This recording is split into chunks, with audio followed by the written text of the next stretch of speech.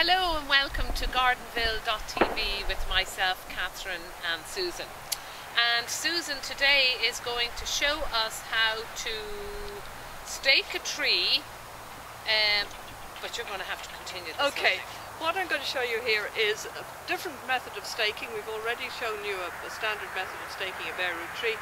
This is one that's been planted that was in a pot.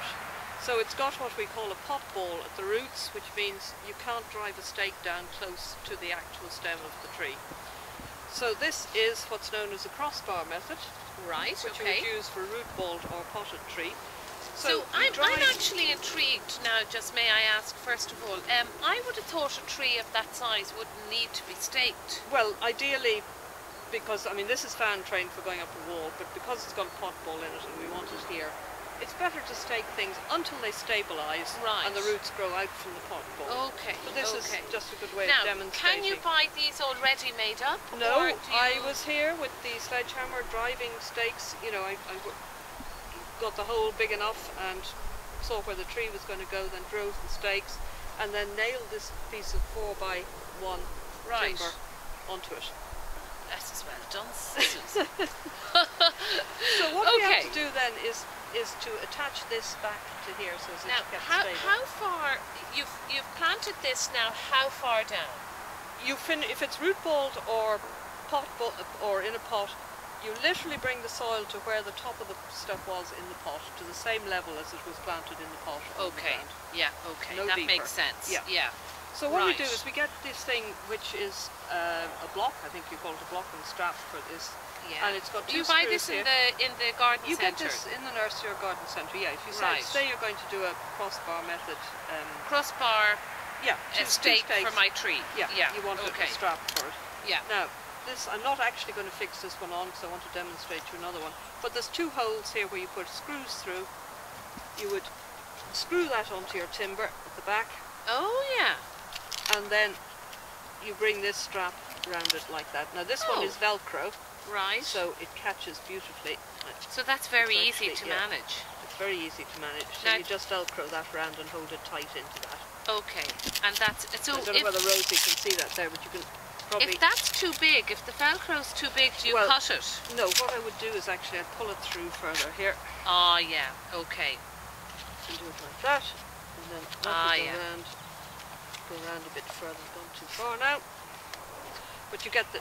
You just pull enough of that through, and then you just slip it around and it seals. Okay. It's not as easy as the other clip of where we were staking a tall tree. This is a bit more pernixy, isn't it? You may have seen on the side of the road, or when you do, big commercial planting, where they're planting fairly big trees. Yeah. Those would normally come with quite a big root ball. Right. On the end of them. You've probably seen them even lying on the side of the road or you do when they're ready to do it. Yeah. And they'd be using these, and then because they'd have a much bigger stem girth, you would need the strap this size. Okay. But this is very easy with the Velcro to be able to loosen it. And as the tree grows, you loosen that. Yeah. Yeah. Okay. As we showed had that on the other clip, which is the clip which is we planted a bare root tree, and we showed you how to do it on a normal single stake. Yeah.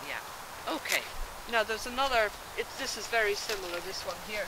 It's just that instead of the Velcro, it's the same thing. You screw it on. Instead of the Velcro, you have a strap, which you just feed around. So when you're buying your tree, you must make sure you buy all your bits with it. You buy your stake. Or you'd be driven mad buying your tree, then you come home, then you have to go off and get your stake. Well, the other thing is, otherwise you're rooting around in the garage, you're finding an odd piece of timber, you're going inside, getting an old pair of tights, wrapping it around it, and you're wondering why your tree doesn't grow well and it's moving around and it's damaged or the stake is rubbed. Because the stake isn't So proper. It's worth doing So the whole job plan properly. it in advance. Well, here we are. We're showing you at Gardenville.tv how to do this properly, which saves all the hassle. If you're a busy person, you're working all week, you buzz off to the garden centre on a Saturday morning because you want to get these trees in. Do your homework before you go, so that you know. Have a look at our clips, or see what you need. As we told you, if you can buy your trees one weekend, and if you then get called away to do something else, you can heel them in, as we showed you on the clip, and plant them the following weekend. So you can look up that clip about storing your tree outside, and then, a couple of weeks later, when you get the time, you can go off, follow what we've done here with your list into the garden centre and around you go. Yeah. And you're sorted. I wish life was that easy.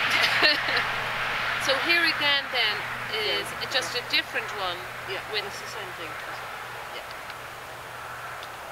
Oh, it's the same, but you have it, it's slightly different. The other one's Velcro. The other one's Velcro, this is just a strap, yeah. Yeah, okay. And you screw that into this. Into this, yeah. I don't want to get in front of the camera because I have to do it sort of tack-handed here. In fact, I'll have to put my glasses, here we are. So you need one of those screwdrivers then that Well, go like that, Yeah. because Well, you could, if you had a cordless electric one either, it'd be very handy. very handy. Anyway, that's the gist of it, okay? Yeah, and then that's just on a thing that you pull in Just a and strap and yeah, you loosen a bit when you like need what to. you'd have in a backpack. Yeah. Yeah. Okay, that's great, Susan.